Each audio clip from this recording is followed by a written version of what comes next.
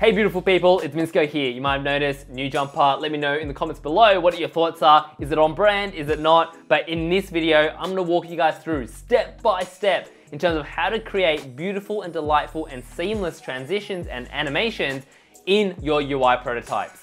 But make sure to stick right to the end because throughout this entire video, I'm gonna sprinkle in a lot of tips and tricks, but more importantly, I'm gonna answer a lot of edge case questions about animations in Figma. So guys, without further ado, let's get right into it. So before we do, let's just quickly go through those animations once again so you understand and I can walk you through step by step of what we're going to be achieving. So I have conceptualized a very simple app to help travelers document their experiences. Now, if you got to pick between Japan, New Zealand, and the United States, where we can travel again, which one would you pick? And let me know in the comments below. So let's just say we want to open up this Japan photo that we've taken in Japan in some alleyway. We want everything to fade out, the menu bars to fade in, and then the content to fade in right after. That's the first animation that we are going to create. So the second animation that we are going to create is, if we click on this photo, it's going to grow, fill the screen, and then the comments will sort of fade in right after. So take a look, grow, fade in. That is the second transition that we are going to be creating. And these two are very, very different. So I'm gonna walk you through step by step in how to create all these animations that we're gonna blow your dev team and also your clients away. So let's get right into it, guys. So let's just take a quick look. We've got the start screen already designed. We've also got the end state already designed. And make sure if you wanna follow along, there is a link in the description, so feel free to download the file, get access to this beautiful design that I've created. But more importantly, guys, for your own benefit, gently smash that like button because I will really appreciate it, and then I will create more free content because this channel will be growing. All right, guys, let's get right into it. Let's waste no more time. Let's move this over here. Let's quickly take a look at this. So what happens next, right? So let's grab the experiences frame. We've got all the elements. Actually, before we do that, let's just quickly take a look at what's in this actual frame to help you understand what we're gonna be doing. So we have navigation, right? Cool. Then we have United States, makes sense. New Zealand, Japan, header. Why is there a header? Why is it off the screen? Why is the comments box hidden? Why is the leave a comment off the screen as well? What is happening here, guys? What is going on? So I need you guys to understand, when you are creating animations in Figma, you need to make sure that every single element on the screen has a starting state and an end state, right? So even if you want, let's say for example, you want this to disappear, never should you actually delete it, right?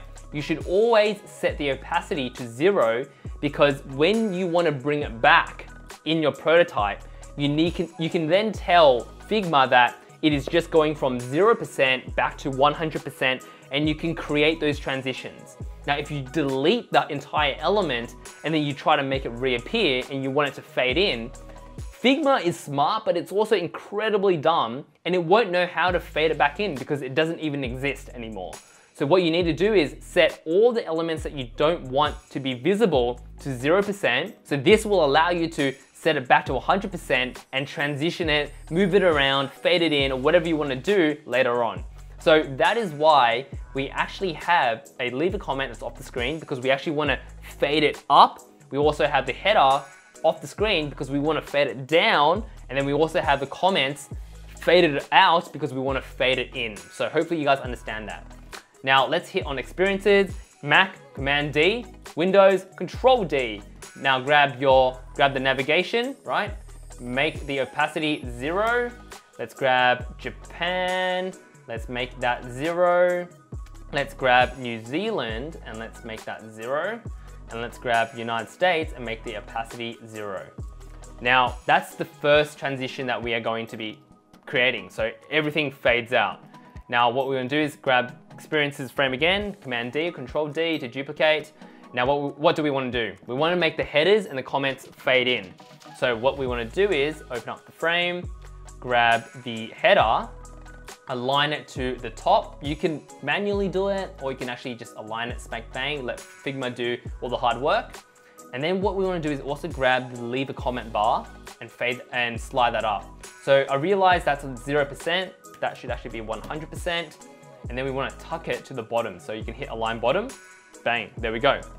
So now what we're telling Figma is, we are actually telling Figma to fade everything out and then fade these menu bars in the comment tab in. And then what we want to do is we want to duplicate this frame once again. And what do we want to do here? We actually want to fade the image in now. So let's just take a quick look at this because it gets a little bit tricky here. So do remember, right? Do remember that we have this photo right here, and this photo of Japan needs to actually be much larger, right? So what are we going to do here? Now, let's take a look at how this is structured.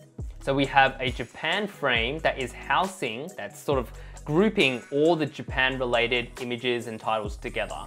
Now what we want to do is we actually want to make, let's take a look at this one. We want to make the image 343 by 274. So let's do that first. So let's make 343 by 274, right? So that's that. And we also want it to be 100%. We want it to fade in, right? But it's already set to 100%. Why is it still invisible? It's because if you take a look at the Japan frame, we've actually set that to 0% because we want it to be hidden previously. So what we want to do is set this back to 100%. And then we want to set the Japan title to 0% because we don't want that to appear. We want to hide this other image that is sort of, you can see it right there, make that 0%. And then we want to move this image with our keyboard, just push it up to the top. So pretty much what we're trying to achieve is exactly this. We want the images to fade in, right? So that is the third transition. Now let's hit experiences once again. Let's hit Command D, Control D to duplicate. And what do we want to do here? We want to fade in the comments. So let's just take a look at the comments over here. There we have it. Now, we actually want this to not just fade in, but also fade and slide up slightly. So if you notice that the comments are actually at the same level right now. They're in the exact same position. So in the transition, what we actually want to do is we want to move it up a little bit. So it's going to fade up, and then we want to set the opacity to 100%. So there we have it. Now, that is really how we can create all the different states for this transition. So I'm going to zoom out. Now, what we need to do is select the first screen, head over to prototype on the right-hand side. Now, what we want to do is we want to zoom back in, and we want to just create these transitions in between these screens. So simply, whoops, getting a little bit tricky here. Sometimes it does do that. So if you want, you can just create a little bit more distance between each screen so they don't, it doesn't sort of get it doesn't do that auto detection. And let's just click on this experience. What we want to do is on click, we want to navigate to this screen. We want to make sure that Smart Animate is set, right? That will animate everything. We want to make sure it eases out, and we want the duration to be 400 milliseconds. So let's just do that for now. Let's connect these two screens together. Should be the same. Whoops. Actually, this one won't be the same. This one will be on a delay. So remember, when we create the prototype, when everything fades out, we don't want to be clicking anything. We just want there to be a slight delay, and then the menu bars slide in. So let's just quickly set a delay for, let's just say 100 milliseconds. So a short delay, and then ease out, bang, 400 milliseconds. Perfect. Now we also want to do that for the same one over here. Now, once again, we don't want to set clicks here. We want to set it on a delay again. So maybe we can set this one to, let's just say 200 milliseconds, or we can try 100 milliseconds. Smart Animate, ease out, 400 milliseconds, perfect, done. And then what we want to do here is the exact same thing. So let's just quickly set that on a delay, no clicking around, or set, whoops, let's just make that 100 milliseconds. So pretty much that is as simple as that. So what we want to do, let's just quickly zoom out. Let's close our previous prototype. Let's open it up again, refresh it, and let's see what it looks like. We might have to tinker the transitions a little bit, but this will give you a good understanding. So when we click on this photo, it's going to fade out. Suddenly everything appears. So did you notice something right there? Did you notice that the photo doesn't really just fade in nicely? It sort of grew, faded in, and moved. So let's just quickly take another look at that. So take a look at this closely, right? It sort of did this weird grow, animate in, and also move up. Now remember, that's not what we're trying to achieve, right? So what we are trying to achieve is we're hoping that this photo will simply be the same size, it doesn't grow, and it just simply fades in and goes up. Now, what we need to fix is on the third screen, when the photo is actually hidden, we want to set this photo to be the exact same width. So 343, let's grab this photo in this hidden state, and let's already define this as 343, right? Whoops, let's make sure we set the same aspect ratio, 343. There we go. And let's just make sure we hide. Let's just fade out the Japan, let's fade out the other image as well. Here we go. All right. And now, if you notice the previous state to this one, the photo is already the same width. So when we transition from this screen to this one, it's actually not going to grow. It's already the same size. It's simply just going to fade up. So let's just take a quick look at this new prototype. And we'll see the magic happen. Here we go. Ready? So when we click on the photo, what's going to happen? It's going to work perfectly. Bang, fade out, boom. Right, so obviously we can refine that. It doesn't look exactly the same as the prototype, is because we just need to move this up a little bit. Right, so we just want to move this up a tiny little bit so it doesn't actually, so the photo doesn't actually just fly up so high. So let's just take a quick look at this. Japan, boom, boom, there we go. Looks much better, right? So obviously you can tinker this as much as you want. You can make it look beautiful, make sure the easing is right, make sure the distance it's moving is correct, but hopefully you get an understanding.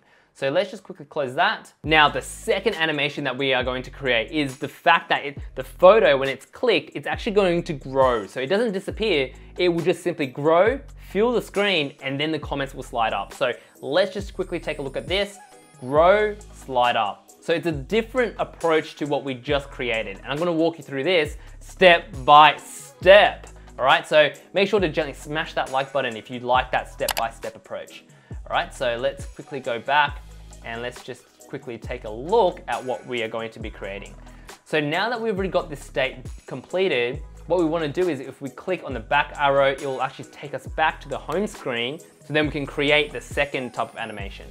So click on the home screen, hit Command D or Control D if you're on a Windows, and what we're going to do is we're going to create the next screen for this animation.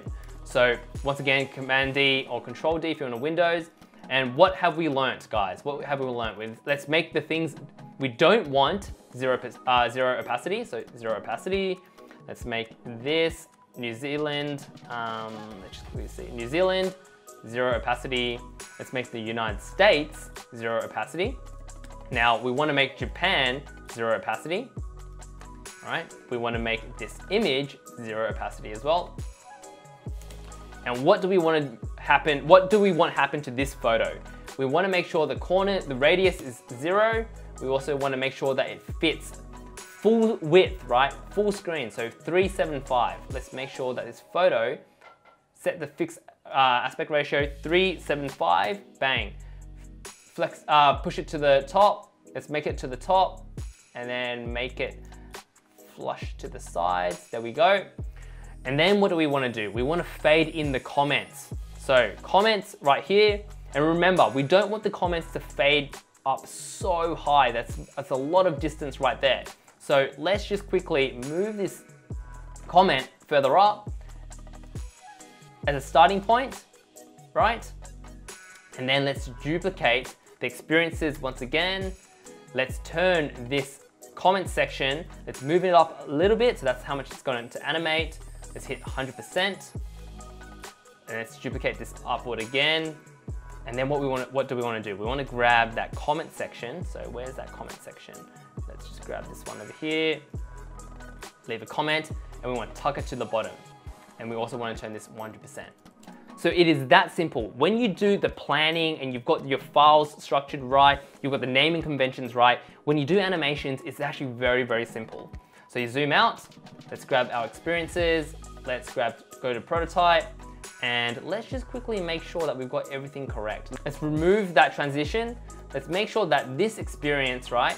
Let's bring this transition down to this screen. So if we click anywhere on the screen, it's gonna take us back home, right? And then what we wanna do is we wanna grab this image or this screen, if we click on this image, it's going to transition over to this screen. We wanna create a transition from, let's just quickly delete that because we duplicated this, remember? So we have to remove those transitions.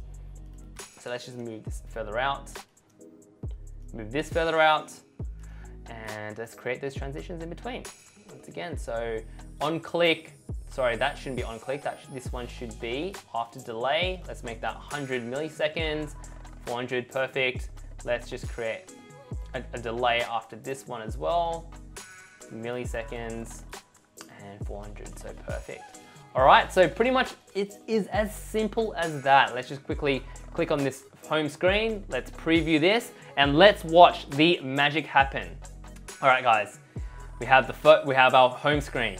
We hit on Japan, fades out, fades in, beautiful. Let's go back to home screen. Whoa, so good. Let's hit on Japan again, boom. Whoops, so what has happened there, guys? What has happened there? Let's go back one screen really quickly. It didn't actually grow and it just happened, right? So I know exactly why that happened. So if you take a look at this, and this is why I mentioned naming conventions is very important.